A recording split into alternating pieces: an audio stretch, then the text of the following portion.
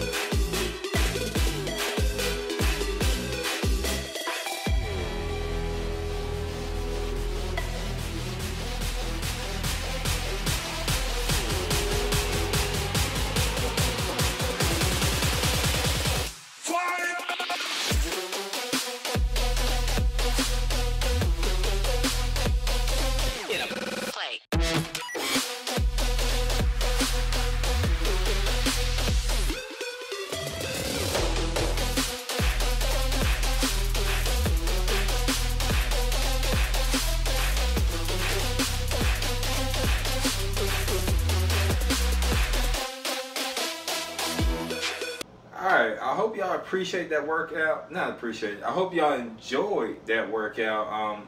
Make sure you critique the hell out of it. Make sure you tell me what I'm doing wrong. I'm trying to get better. You know, I'm trying to get to that point where you're like, okay, this is the perfect way to do this. Even though there'll probably never be a perfect way to lift weights, you just got to do it.